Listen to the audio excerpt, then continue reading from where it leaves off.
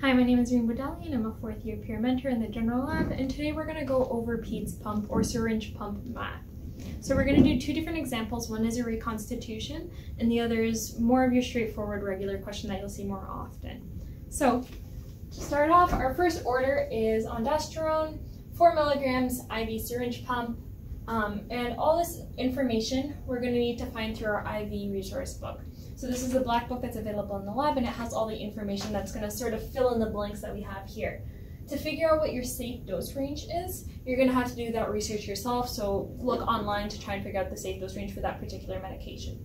I do want to give a warning that these numbers are just sort of made up, so these might not be accurate to orders that you might see in the real life world for these particular medications.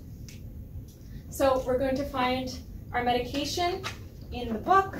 And there are multiple entries of the same medication that I'm looking for. So this is Zofran. So I have one right over here and I have one right over here. Because we're giving it through a syringe pump, we need to make sure that we're looking at the syringe pump section. So under pump type, we're looking for SP for syringe pump. So we're using this row right over here. Now you'll notice that there's different columns with different names. So we have vial concentration. This is what the vial of the medication is available as. Reconstitution solution, so for this it comes as a liquid form, so we don't need to reconstitute it, it's not a powder. Instructions for dilution, so this is telling us what we need to add. Final concentration, administration, so how long we're giving it over, and then the compatibility. So we're going to fill in our blanks now. So according to our IV resource book, the available or the vial concentration is 4 milligrams per milliliter. We can simplify this to be 2 milligrams per milliliter. Our final concentration was 1 milligram per milliliter. Our administration time was 15 minutes. Our rate we will calculate later, and our safe dose range we figured out from our research. We're given the weight in the order, which is 50 kilograms. So to begin, we're going to calculate our safe dose range. To do this, we're going to take the lower bound, which is 80 micrograms, and our upper bound, 100 micrograms, and we're going to multiply that by our weight. Now, since our safe dose range from our research was in micrograms, but our order is in milligrams, we're going to have to convert.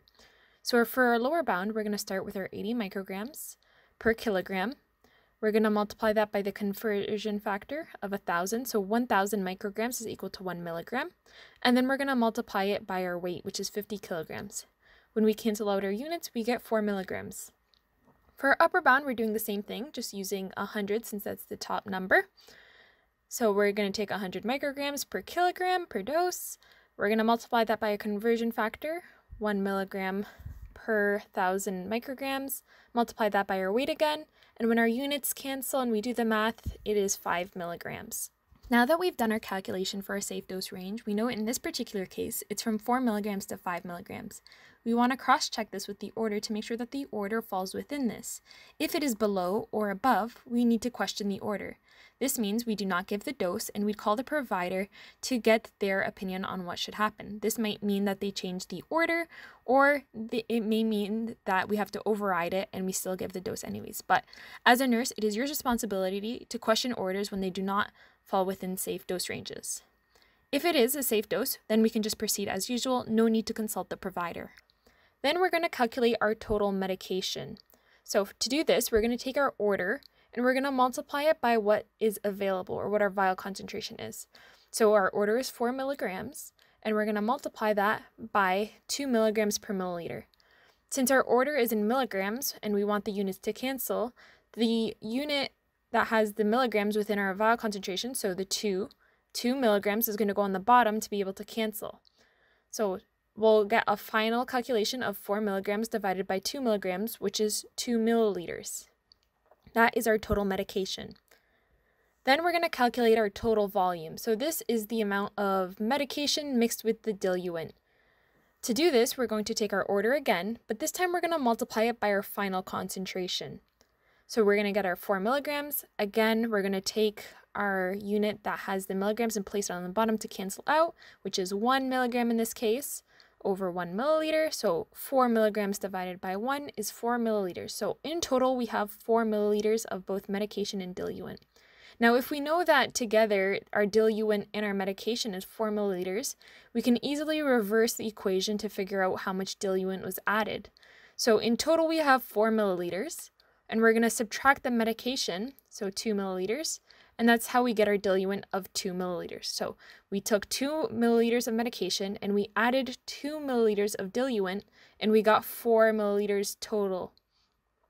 Now we're going to calculate our rate. Now, we're not just giving the diluent and we're not just giving the medication, we're giving a mixture.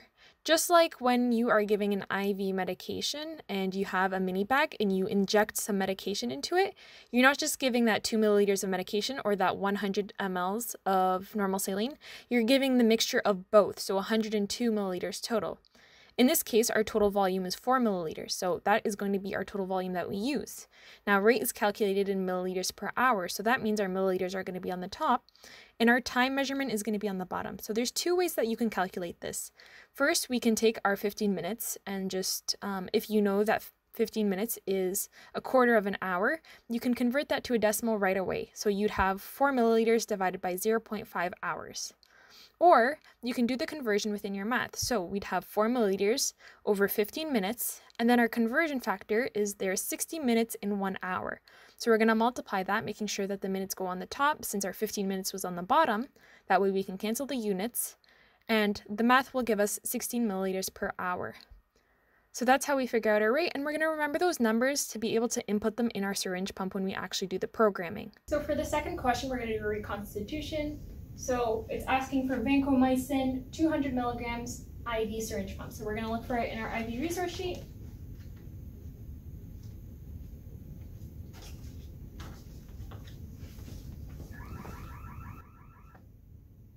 Again, there's multiple entries, so I'm going to look at the syringe pump specifically. And I notice under reconstitution solution, instead of saying non-applicable, it's telling me that I'm going to dilute with sterile water. So what this means is that my vancomycin is coming as a powder. I'm going to take some sterile water, draw it up in a vial, insert it into my, draw it up in a syringe, and then insert that into my vial to create a solution. Then that solution is what I'm going to draw up for my later dilution. So in this, it's telling me that I'm going to have to take 10 mLs of sterile water. I'm going to have to add it to that powder of 500 milligrams to create a final dilution of 50 milligrams per milliliter. Then afterwards, I'm going to have to draw up and create that final concentration, which is 5 milligrams per milliliter. So for our available vial concentration, it told us that we're adding 10 milliliters of sterile water, but then it also tells us what the final concentration is going to be. So it tells us that that concentration, once we add our reconstitution, is going to be 50 milligrams per milliliter.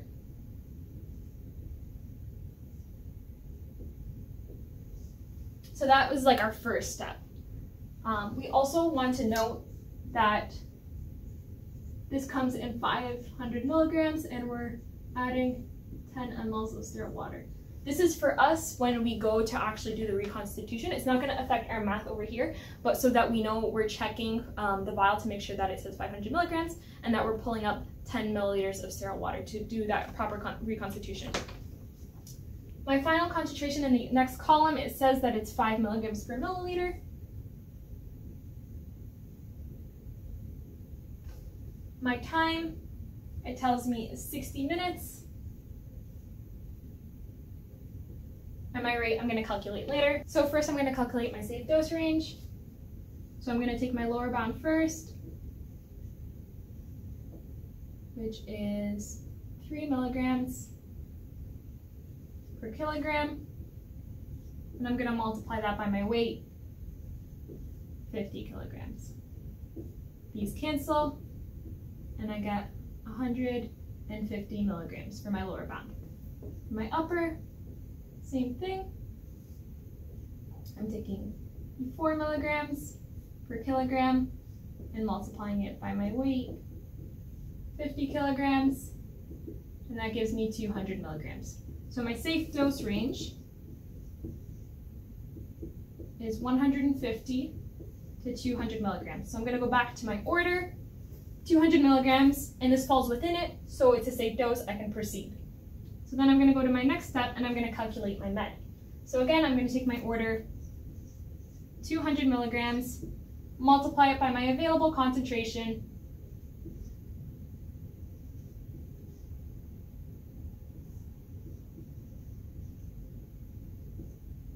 go ahead, I'm going to cancel, and that gives me 4 milliliters. So I know I'm giving 4 milliliters of medication. Then I'm going to proceed with my second step. I'm going to find my total volume. So again, take my order, 200 milligrams, multiply by my final concentration, 5 milligrams per milliliter, cancel out my units, and this is 40 milliliters.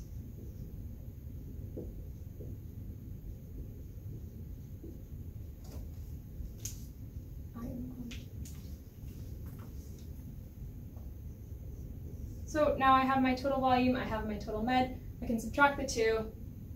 So I'm going to take my 40, subtract my 4, and that gives me 36 milliliters of diluent.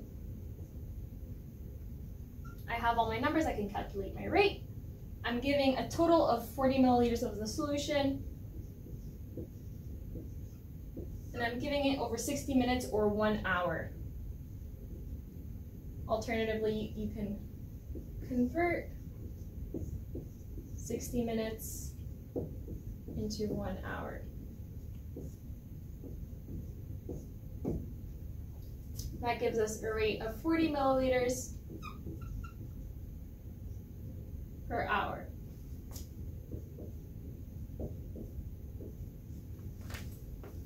So we're going to make sure that we record all these numbers, because later when we input them into the pump, we need to have them for reference, and it's also a double check to make sure that we did our math correct.